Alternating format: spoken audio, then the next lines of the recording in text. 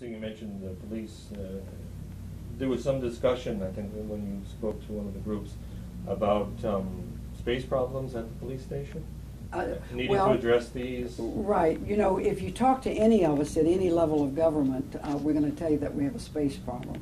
And certainly the police, you know, have been in their building for many, many years. But I think in this particular period of time, what we're going to try to do to accommodate and make it life a little better is we're going to take a really good look at our 6500 building and try to utilize the space that we have in the 6500 building for at least the next couple of years to accommodate the needs that the police have in terms of needing more space. We received word recently that PalmTran is suspending or getting rid of its link service, and I was just wondering if this was indicative of a problem specific to them, or whether this, I know the city has a shuttle service just begun a year or so ago. How is that faring?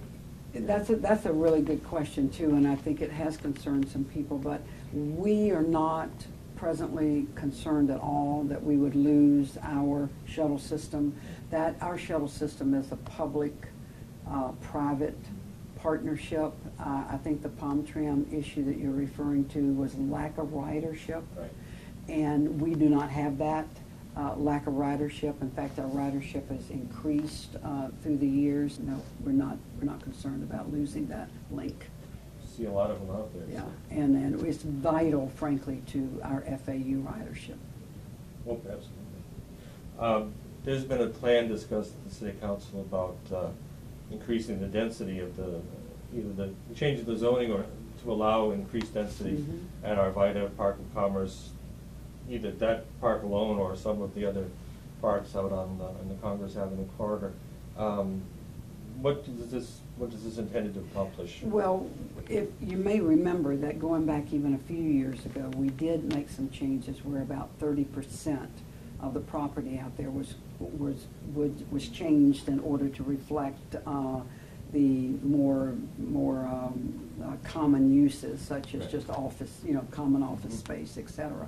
So we actually have made that 30% change. But now what we're looking at is in July we'll send our comp plan to Tallahassee, and then when it comes back in October, we'll have to vote to approve it.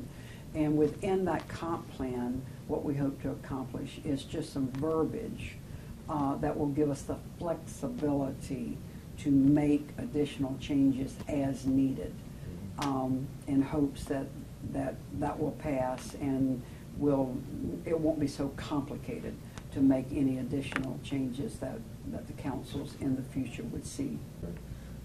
Speaking of jobs, what's next for downtown redevelopment? Well, what's the good news is, the great news, as a matter of fact, is what's next is construction. Great. We just let a contract on our last council meeting, and by the end of the summer, we'll be digging up, one side or the other. Hopefully, we will not have to shut down, of course, Palmetto Park Road at all. We'll do it, piece by piece, lane by lane. And hopefully by December, right before the new year, all of Palmetto Park Road, the promenade will be done. So what's next is construction. Wrapping up for today, we may be back again with another 10 questions, okay. But annexation has become a sort of a serious issue with the City Council, and I wondered, after the other meeting a few days ago, have you changed your strategy as to how to sell the issue? Well, my strategy as it relates to evaluating annexation is pretty simple, and that is we have to like the area collectively, like the area that we would like to annex. They have to want to come into the city, and they have to be a cash flow positive, or we're just simply not interested at all. So when you have that fixed as a set criteria, and you're looking at such wonderful, lovely places as a Boca Grove or a St. Andrews Country Club in that area, which pretty well just sort of squares off the city limits and brings us to about ultimately about 100,000 population. I don't want to be 200,000 population. I don't want to be a 500,000 population. But I think that when you get into small but yet medium-sized communities, about 100,000 population is really a pretty good number. And I think that's what we're sort of looking at. I think people's concerns about annexation lies in are you going to just annex forever? Right. I think maybe that's the concern, and that's certainly not my goal by any stretch of the imagination. But I don't have a problem with trying to anchor us in a logical geographical area, and I certainly would welcome a St. Andrews Country Club or a Boca Grove.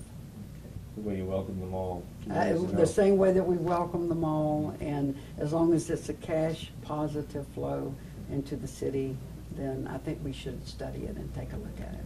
Well, thank you very much for the opportunity, and I know you're going to take a few days off. You deserve it. It's been a tough season, so we hope to see you again when you get back. Well, I'll just be gone about a week, and I'll be back, and looking forward to everything that we have coming forward.